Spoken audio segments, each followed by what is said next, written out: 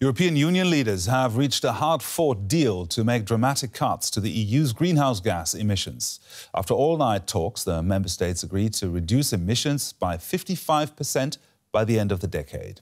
As head of the EU presidency, German Chancellor Angela Merkel welcomed the deal, saying it had been worth staying up all night to clinch it. The new target aims to reach net zero emissions by 2050. EU Council President Charles Michel says it will make Europe the leader in the fight against climate change. Let's listen into what the German Chancellor had to say about the agreement. The Green Deal is a core project of ours. We don't just want to impose a plan, we want one that will take us into the future. And that's something the Commission will be paying close attention to as we all present our national programs soon. So the fact that we have now been able to commit ourselves just a day before the UN Climate Summit to a joint European reduction target of 55% by 2030, I consider that a very important result, one worth losing a night's sleep over.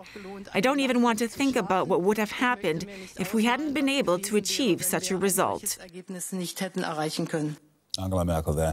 So how much of a breakthrough is this? That's a question for our EU correspondent, Georg Mattes, of course. Georg, what else can you tell us about this climate agreement?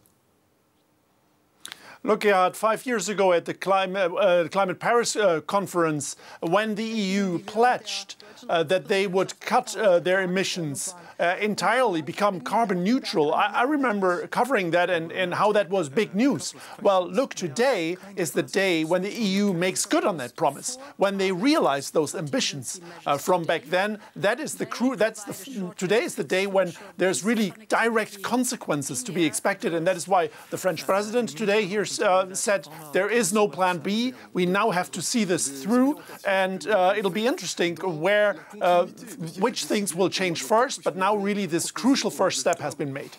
Well, how did the EU member states manage to convince some of the more resistant and more coal-reliant countries to agree to this deal?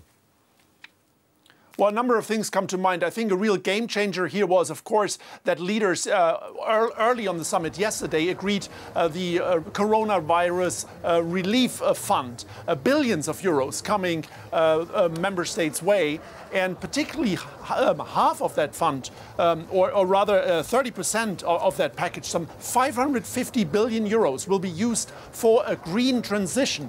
And so basically, in a way, you could say the European member states bought this compromise from countries like Poland, because they will see a lot of money coming into their industry to help them make that transition happen. And then secondly, and quite crucially for countries like France or the Czech Republic, there is a little bit of a loophole when you drop the fossil fuels.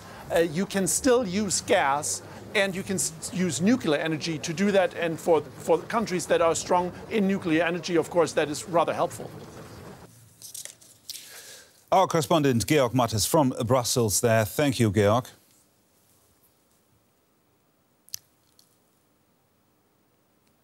And for more background on this story, I'm now joined by Max Dilly, the director of the climate program of the World Meteorological Organization, the WMO. What is your reaction to this climate deal reached by the EU today? Will it make a difference at all? Well, all of these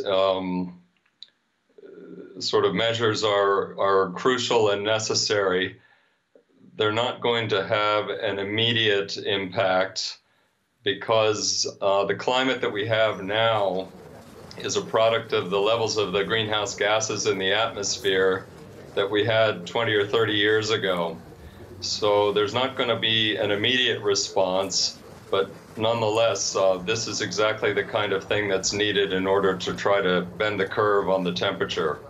But is it realistic, though? Cutting is quite ambitious if you look at it. Cutting CO2 emissions by more than half in just 5 years. How realistic is that?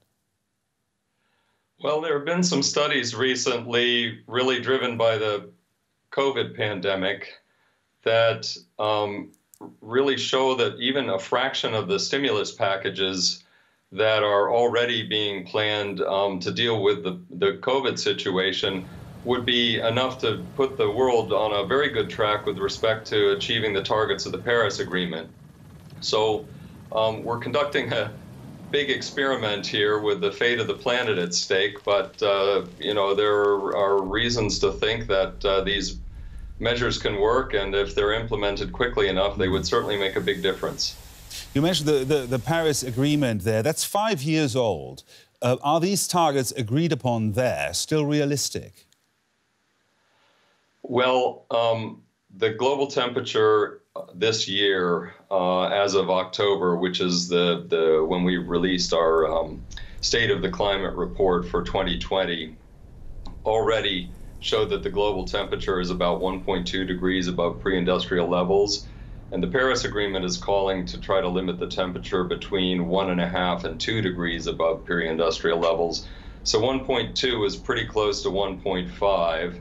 And another outlook that we issued for between now and 2024 shows that there's a 1 in 20 chance that the temperature might even briefly during that period go above 1.5 degrees. It's about a 1 in 5 chance.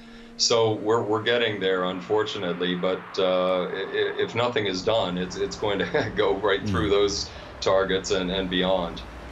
And well, the higher it gets, the worse it gets. You talked about getting there. The United States are now expected to return to the Paris Agreement with the new president. Does this give you fresh hope? Well, you know, I think, like I said, in response to the situation in the European Union, it's also China is making announcements now. We seem to be turning a corner. And this, regardless of your political beliefs and persuasions, this is something that matters to everybody. And it's something that potentially can create some political unity to try to find solutions to a global problem that everyone has a stake in. Thank you very much, Max Dilley, the director of the WMO Climate Programme. It's a pleasure.